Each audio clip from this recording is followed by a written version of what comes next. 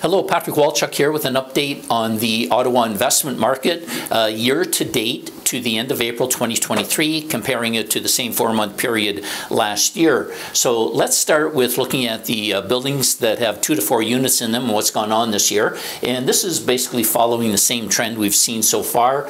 We've got a decline of about 30%. There's 28 of these homes that traded hands.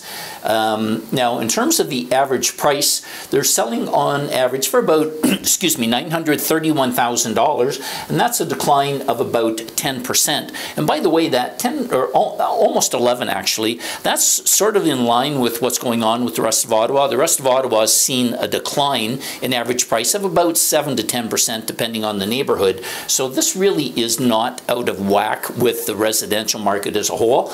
Now, one of the things that has changed pretty significantly over last year is that it's now taking 76 days for these properties to sell compared to 43 last year.